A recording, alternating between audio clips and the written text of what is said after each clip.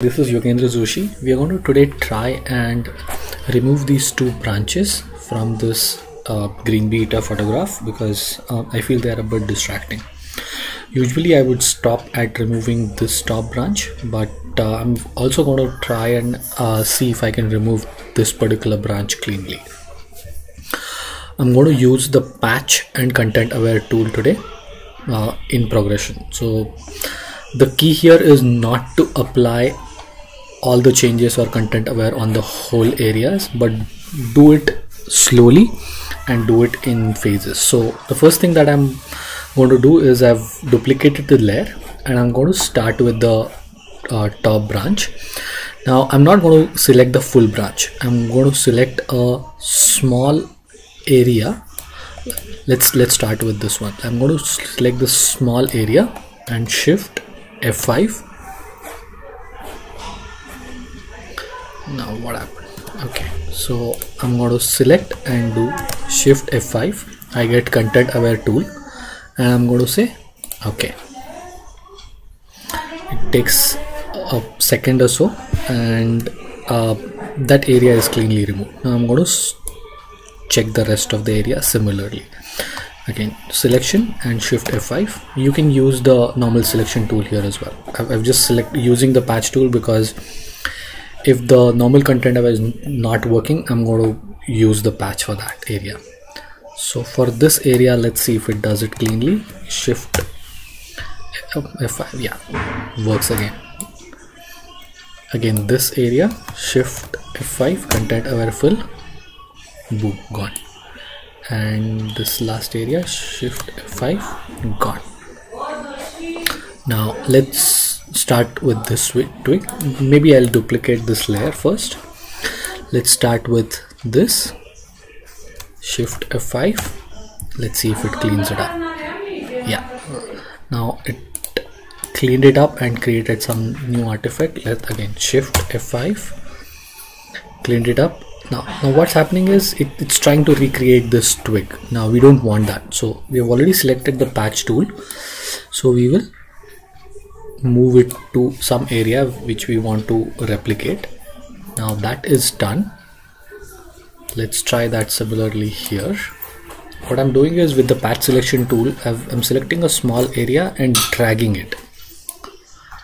Now I'll select some more area to something which is similar. Now this is cleaned as well. I'm going to get close to the subject, so I have to be careful. Okay, this area looks better. Now select this and this area looks slightly better. I'm going to go slightly closer. This area looks better. Let's see. Okay, now this is important. I'm going to zooming it.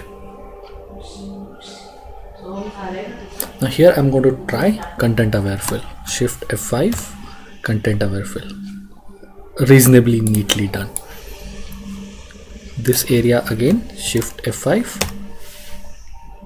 Now it started creating problems. It's trying to do a content aware from a wrong area. So I'm going to do Control Z, and since we are already on the patch,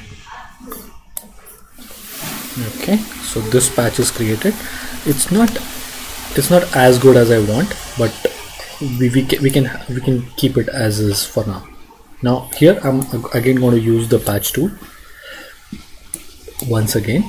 I can keep doing it a few times. Now it didn't do it as cleanly, so I'll zoom it a bit again and try shift F5, content aware fill.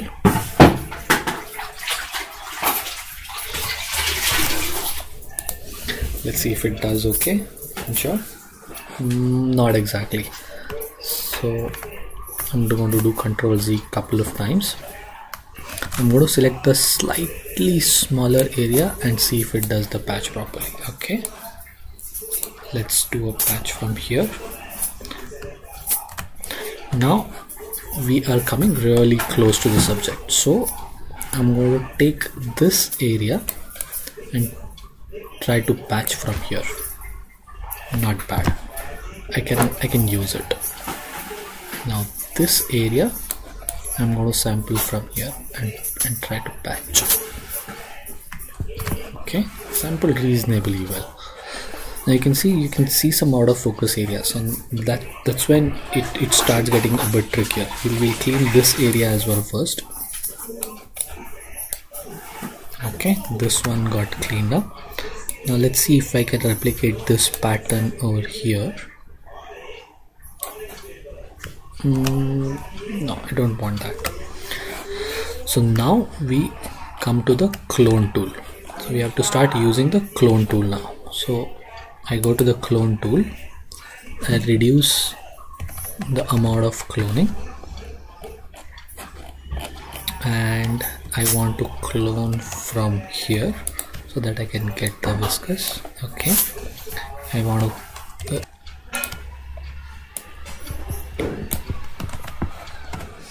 if I clone too close, then it starts creating that twig once again. I have to be careful when I do this. Okay, this looks reasonably good. We are almost there. I want to make sure that these patterns are repeated here as well. Okay.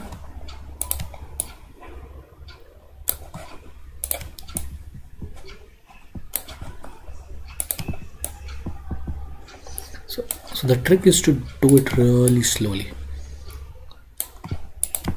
area by area, and ensure that you're not doing too big strokes right from the beginning.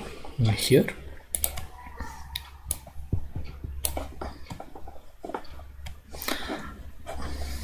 again I'll use this pattern.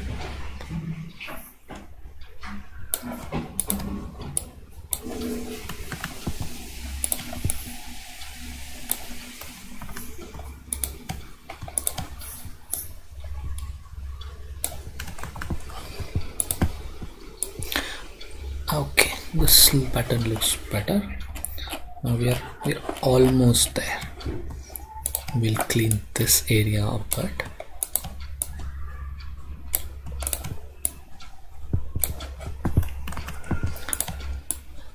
Okay, so we're almost there. This patch looks a bit odd, so we'll clean that up. And just to make sure that things are not looking too smudgy, I'm going to select this area and do content aware fill, and this area gets cleaned up. I'm going to do this the same thing on this area as well. It takes a minute. Okay, this is not looking good. I don't like this effect, so I'll remove it.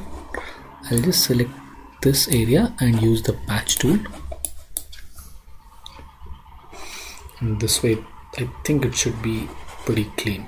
Okay, so here you can see this was my original and this is my new image. Quite good, I would say. If I have to be a bit more careful, I can clean this even better. So hope this helps.